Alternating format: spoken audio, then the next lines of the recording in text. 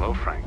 Who is this? You and your friends took something from me, and I've taken something from you. I'll give you 12 hours to find your father before I kill him.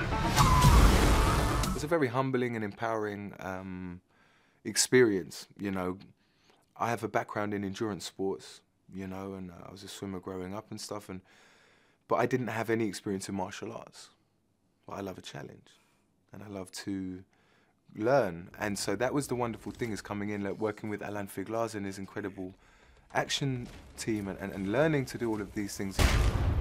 You're gonna make me late, and I hate being late. You know, it's like, if you play the guitar, you can be great at the guitar, but when someone hands you a wind instrument, a saxophone, then, you know, you have to start from scratch, and I had to start from scratch. 5,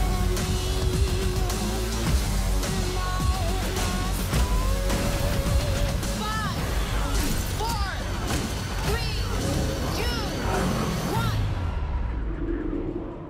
You know, I used to do athletics coaching. You know, it was something I used to love doing, and, you know, it was just like, I can't run without thinking about the technique. It's the same as swimming for me, you know. It's inbuilt in me to be pedantic about that sort of thing. And they told me off. They said, stop running so fast.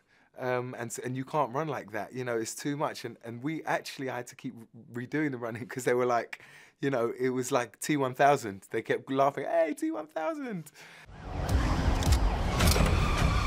Do you see yourself moving to LA and becoming, like, you know, Mr. LA Hollywood man, or are you happy being in London? I love London.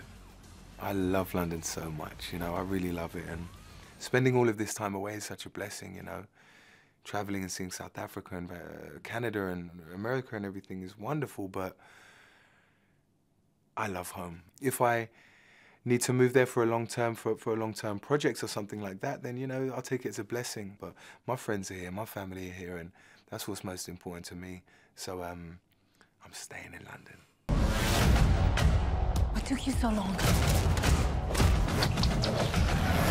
There's a couple of babies I had to put to sleep.